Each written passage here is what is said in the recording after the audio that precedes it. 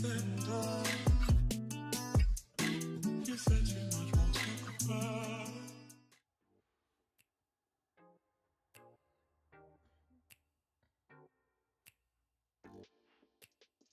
Hey everybody, welcome back to my YouTube channel. Thank you for tuning in. Your support really means everything to me.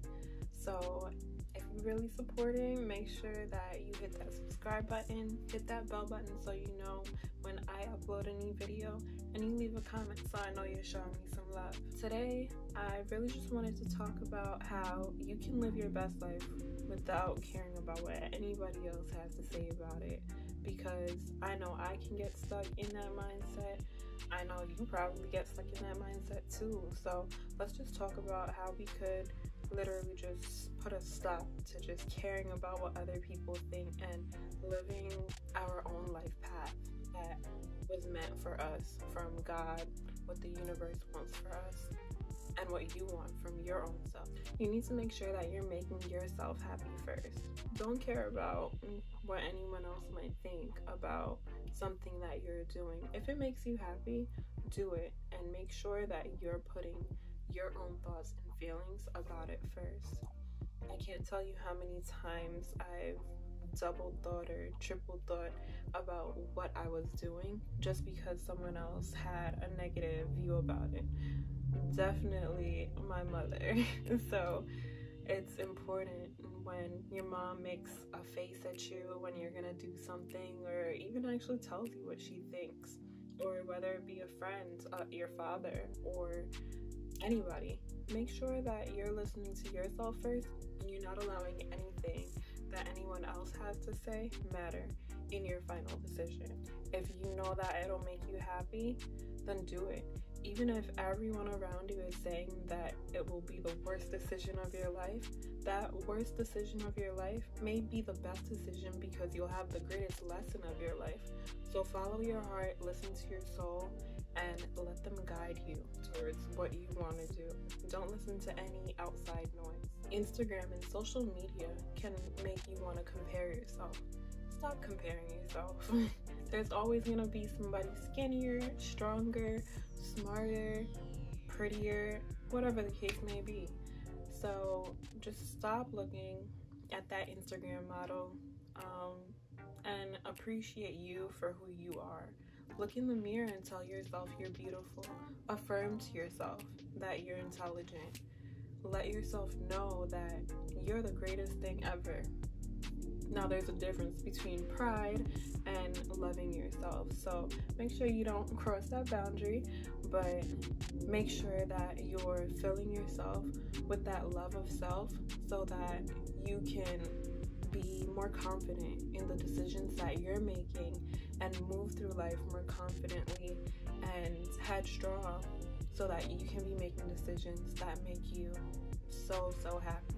And if it comes to it, you might have to delete Instagram, Facebook, TikTok, or any other social media outlet that you think is affecting you and making you feel less than, or that you're not doing enough in life.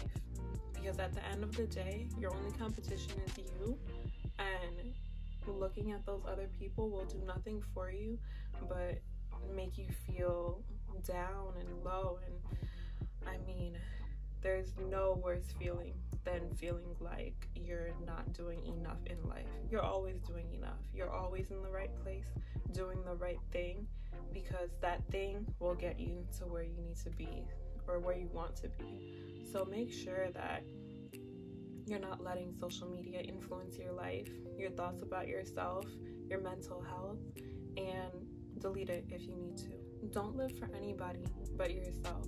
We can fall into habits that make those around us happy and not ourselves. So make sure you check in with yourself. Make sure that you ask yourself, am I doing this because my mom wants me to? Am I doing this because my best friend wants me to? Whether it be going out to the movie theater, I'm not sure how many movie theaters are actually open right now, but whether it be going to the movie theater, the mall, or going out to dinner with a family member or a friend, make sure you ask yourself, is this something I want to do And if you don't have to go. If that person feels hurt or angry that you're doing something that you feel is right for you, like staying home on a Friday or Saturday night and watching a Netflix movie, let them be mad. Do what you want to do.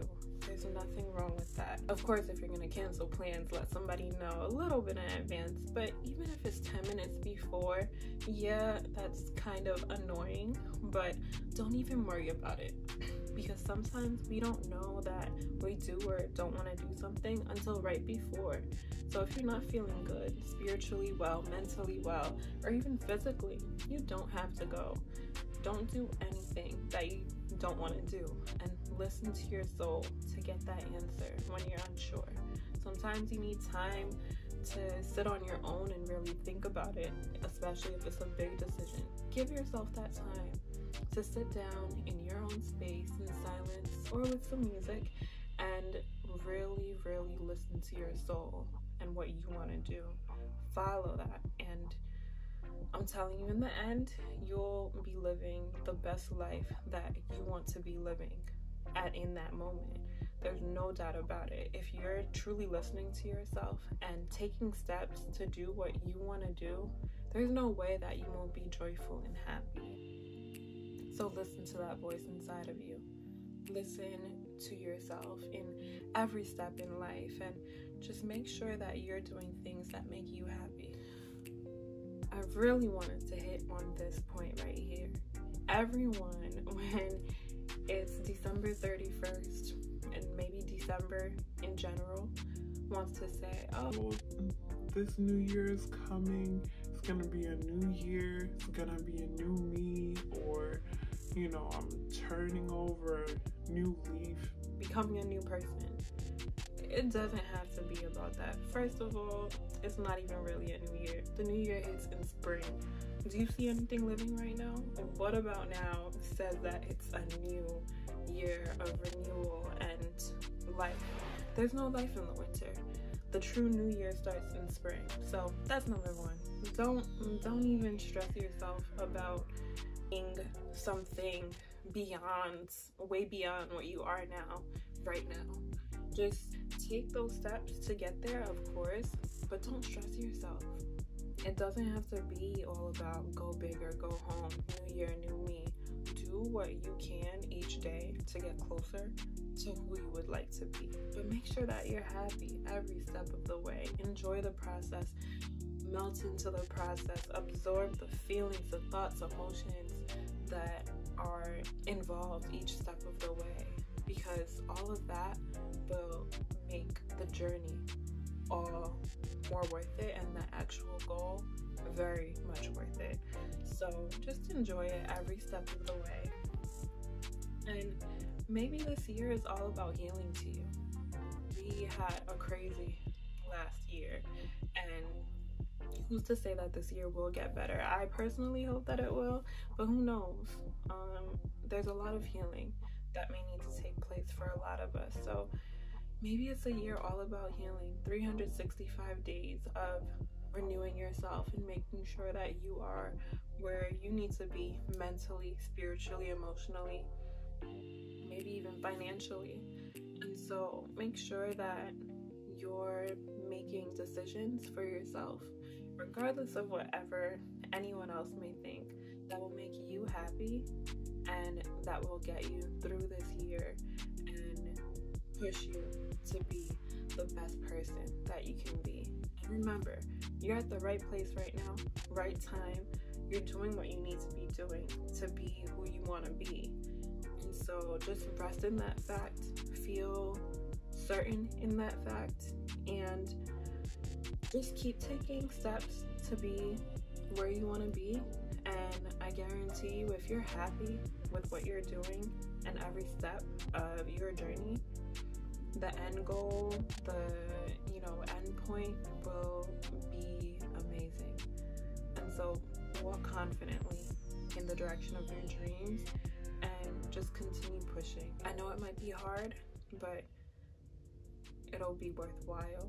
Just make sure that you're making decisions for yourself and that you're happy every step of the way. See you next time. Thank you for watching. Pretender.